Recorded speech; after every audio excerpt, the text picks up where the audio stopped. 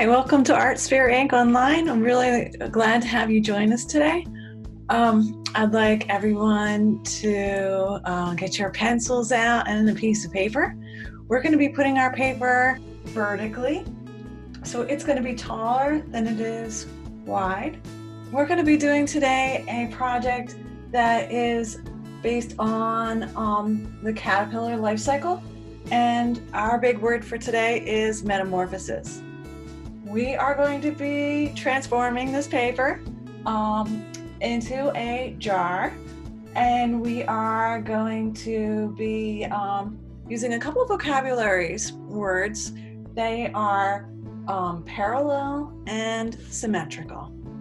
Today we're going to start off doing the life cycle of the caterpillar, which starts off as a butterfly laying eggs on a leaf, the eggs becoming a caterpillar, the caterpillar going into a cocoon, creating its cocoon with actually makes silk that protects itself.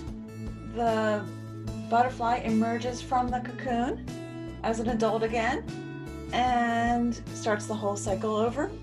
So we right now we're going to be doing our jar. And I'm just going to review some vocab words. So eggs, E-G-G-S, cocoon, C-O-C-O-O-N, or a big word for that, chrysalis, that's C-H-R-Y-S-A-L-I-S, butterfly, B-U-T-T-E-R-F-L-Y, and caterpillar, C-A-T-E-R-P-I-L-L-A-R. After you're done your drawing, you may want to also label the different parts. And remember, when we're making art today, as in every day, art is something that's really special and everyone gets to do it their own way. So if you do yours differently, that's great. In fact, we're really excited for you to share it. You can email your photos at info@artsphere.org, or you can share your photos at #LoveArtSphereInc. We would love to see your art.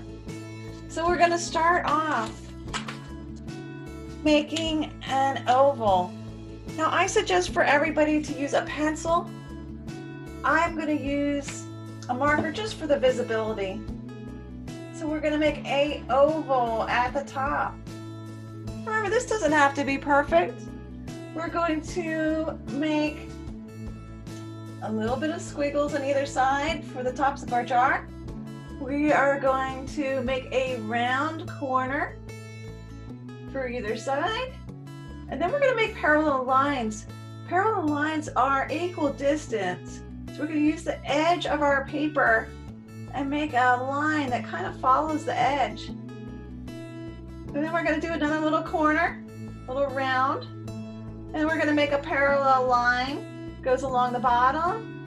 And then we're going to do another little curve and go back up and meet this at the very top. Everyone, go ahead and do that with me.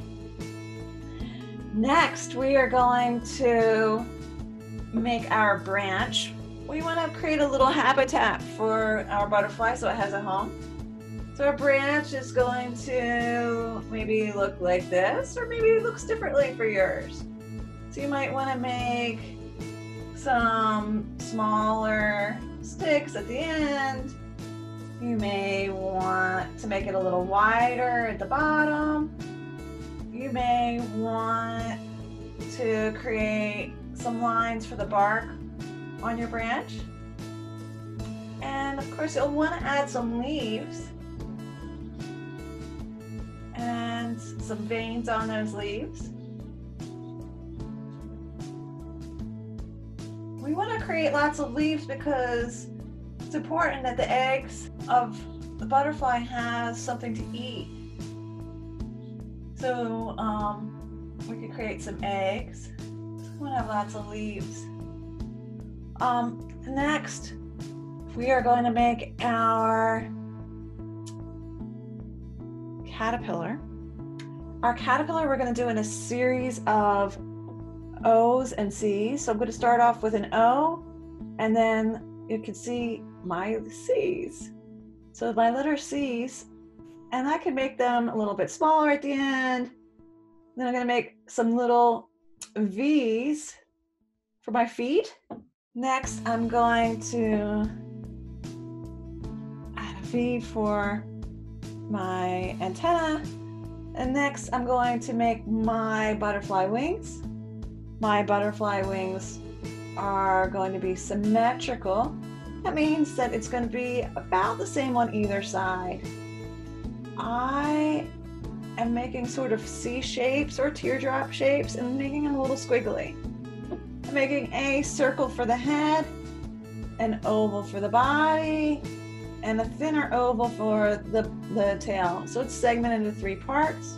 I'm making the back wings, and then I'm going to add a V for antenna, and I'm going to add 6 legs. You're going to make another butterfly, and that butterfly is going to be a side view.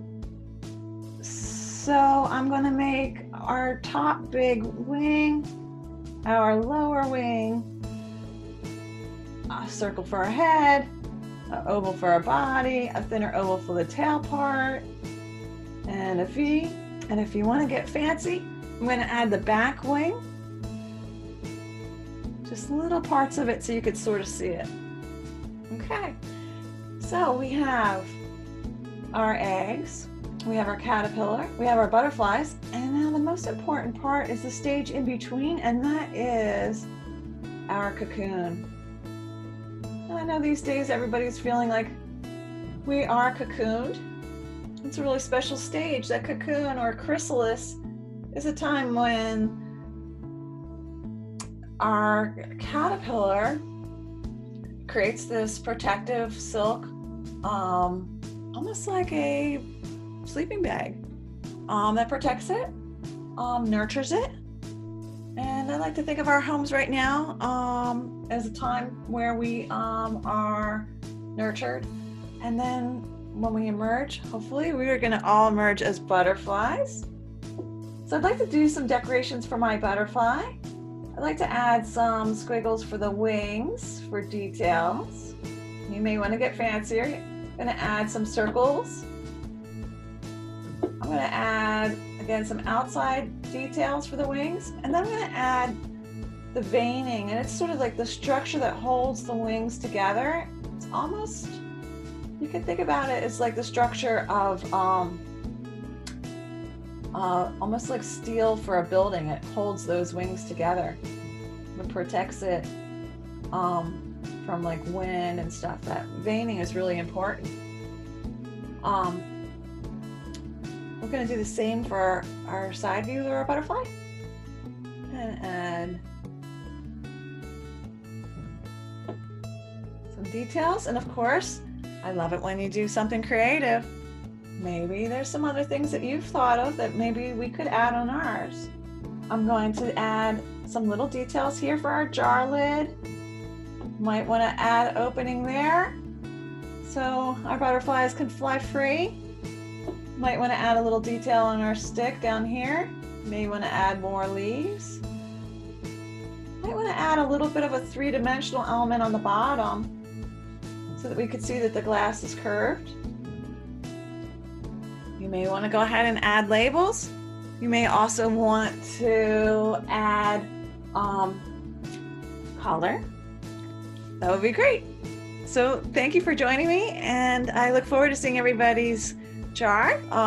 And we'll be sending out a follow-up email for you so that you can post your picture, and we look forward to seeing that. Thank you very much for joining me today.